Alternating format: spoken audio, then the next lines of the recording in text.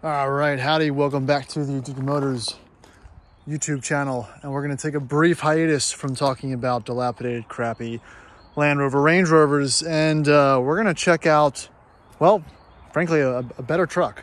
So what I got here is a third gen 4Runner. This is specifically a 2001 model. It was like a U180 or something chassis, they called it. And this is one of those trucks or cars like a W123 Mercedes or a Miata or an old Ford pickup that every car guy or gal should experience to really understand what a good car is. And again, this is just one of those platforms and one of those chassis and one of those motors and one of those packages that is getting rarer and harder to find these days in good condition. Again, and let's talk about the market real quick. 4Runner tax. You know, 4Runners have always been the kind of the cheap go-to for off-roaders.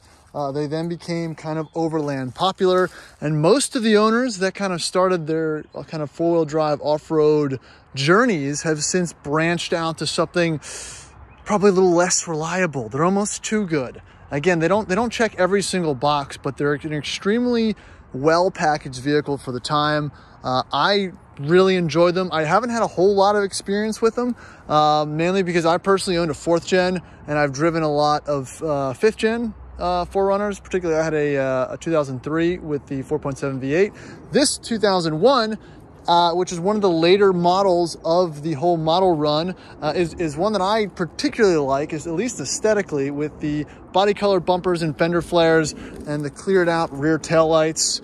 And it's kind of finished in black. This particular one is an SR5 all-wheel drive. Again, finished in black, cloth interior.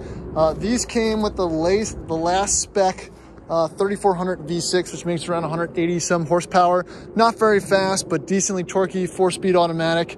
And, you know, it's a nice, compact, small package. This is what everyone really needs. Everyone thinks they need something else. They need a Land Cruiser, they need something else.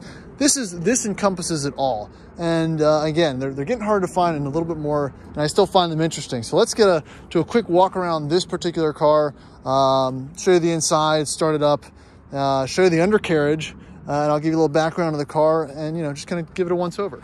All right, so we talk about 4Runner. Again, it has towing capability. This one has a tow package, also unique to 4Runners. Again, cool packages. You know, this one has the factory roof rack, these little spoilers. This one's actually metal. The one on my Land Cruiser was plastic. You know, it also has the sliding rear hatch glass, which again, Toyota still uses that feature, but you know, most people don't know about it until they hit the button, honestly. From the exterior, you know, you've kind of got oversized, meaty tires, which are kind of a thing back in the 90s, you know, smaller wheels, but again, kind of that good tire to wheel ratio. So it rides smooth, it rides nice. This one has the factory running boards, which is fine. Again, body color molding, fog lights, clear glass headlights. This one has, it's an SR5, it has the little hood scoop, which again, looks great. Got the power, you know, I love the Japanese cars of these era with the Land Cruiser and the Lexuses, with these smooth operating power antennas that always work. That's how you, when you get in one of these, you know, if the antenna doesn't go up, that means you got a problem, but usually they work.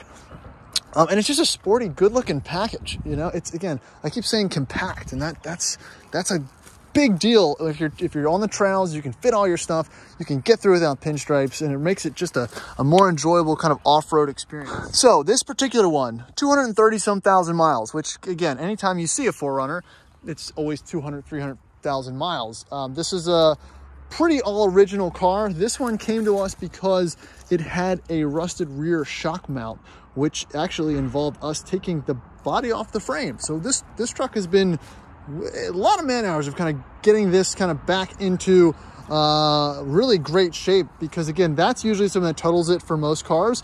The frame was not rusty besides this one spot where the rear shock attached, and it was yeah, it was rusted through. So we took the body off the car, fixed the shock mount, put it back on.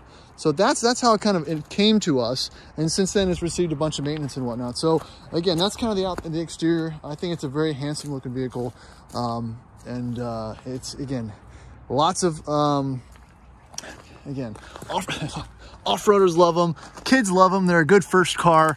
They're a good second car. They're a good third car. I mean, like I said, there's not a lot of bad things to say about this. I don't even think the Land Cruiser or Range Rover guys can fault how solid of a vehicle this is. So let's jump inside of it. All right. So my qualm with 4Runners, and again, I owned one, so I can come from this, is you always sit to, you know, the seat is positioned pretty much right on the floor. It's not raised up as it is in a Land Cruiser or a GX. So you really do feel like you're sitting directly on the floor, which again, doesn't, like Mr. Regular says, and actually he bought one of these, not a whole lot of knee room for taller guys. So super long road trips, this isn't gonna be your car, but this is the car that you buy as a second car for off-road trips, camping trips, throwing your dogs in the back, and just having a reliable second or third vehicle that you can really, again, enjoy and use, even though it's 20 years old. It won't really feel like it. All right, so more 4Runner things. Let me, oh, I don't think I have. All right, under the hood, 3400, 4-cam, 24 valve, V6, 5 VZFE, whatever, who cares? Torquey little V6. You know, again, this is one of those trucks you do oil and brakes, and you throw a timing belt on it every once in a while, and you don't really worry about it besides the rust. There's not a whole lot to talk about under here. But yeah, I mean, if you're looking for one of these, I would say look around. You know, again, this is a car like an STI or something that's just been through a lot of different owners and a lot of different situations, and clean examples are just really hard to find. I keep going. I mentioned before, I think Mr. Regular from Regular Car Views bought one for like 12 grand with 70,000 miles. And again, that's the Toyota tax.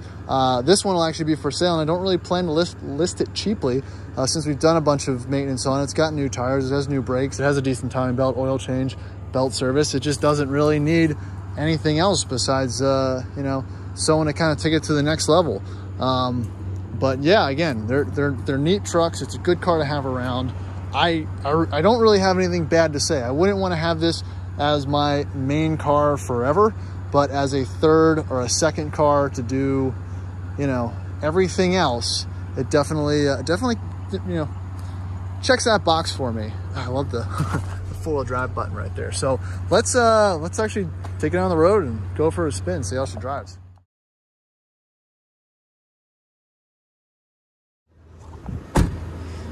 All right, so before we set off, I just want to park the two trucks next to each other, and I'm not pulling out the measuring tape, they're almost the exact same length. Obviously, width-wise, the Land Cruiser is going to win that one, but, you know, as far as, you know, actual length and wheelbase and whatnot, they're pretty close.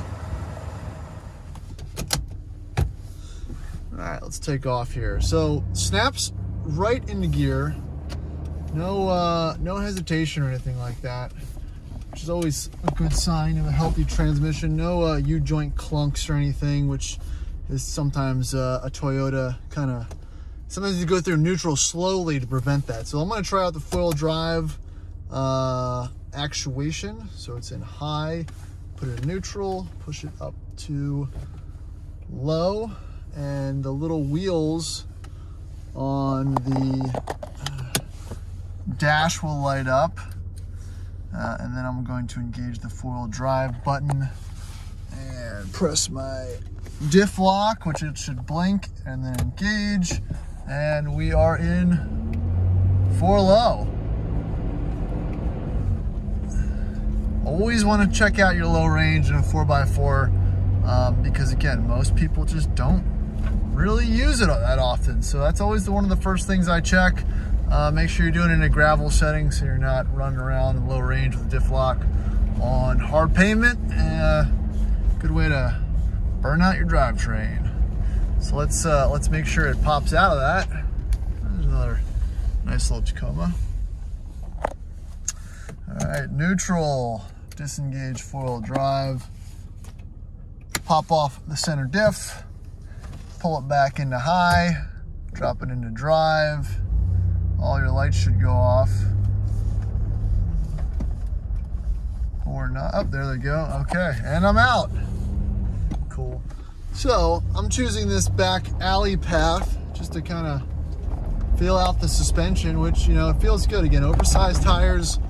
I will always choose oversized tires over big wheels, especially in a urban setting like Richmond, Virginia.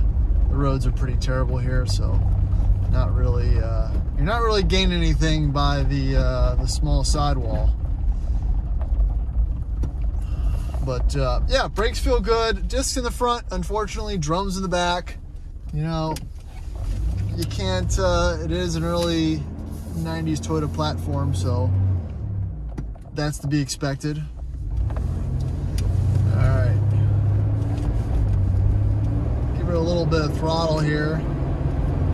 Definitely not fast, but it has a great view kind of over the bonnet. I like the exaggerated little intake scoop that it has. It's I wouldn't call it super sporty, but definitely makes it a little more interesting to look at, I guess. Oh man, all the traffic. Gotta love driving around this time of day. But yeah, again, you can hear that fan noise, probably from the viscous fan. Again, it doesn't mean there's anything wrong with it. It's just it just runs a little louder than everybody else. But like I was saying before, this is a great urban off-roader. I mean, like I said, you can park it anywhere. You've got great visibility. You know, it's not the greenhouse that a Range Rover Classic is, but it's pretty comparable besides the lower roof line to how you feel driving around in a D1 or D2. You know, it's everything you need, but no excess space. The Land Rovers kind of make up for it in the roof height a little bit.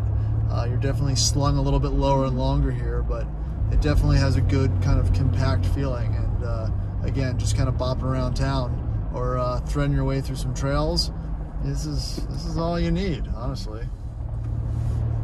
And yeah, my last point is, you know, with all the kind of CUV takeover, there's not a lot of little trucks that drive like a truck, which people used to kind of talk down on. But I think most people, after driving in a lifted car, or as people say, a lifted Camry or lifted Civic or whatever your comparable, you know, CRV or whatnot is, this is kind of a refreshing thing to jump back into. It's just a happy little truck. And I really don't know anyone that could kind of speak down into a third-gen 4Runner. So again, that's kind of my quick run through. It's an interesting car. I like it.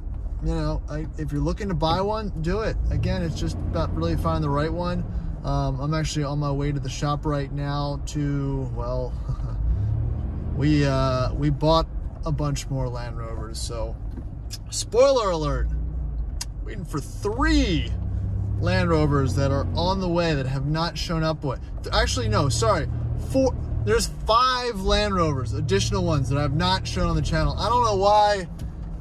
I'm starting to panic.